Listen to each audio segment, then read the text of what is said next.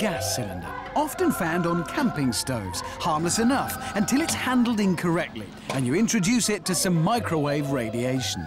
Metal reflects microwaves, so they're not getting through to the gas inside the can. But the outer surface does get warmer and warmer, gradually heating and expanding the butane inside.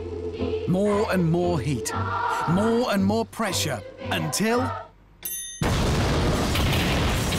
it's a massive bang from the butane cylinder, sending a scorching ball of flame outwards and leaving the oven seriously messed up. We do these experiments so you don't have to. Do not try this at home.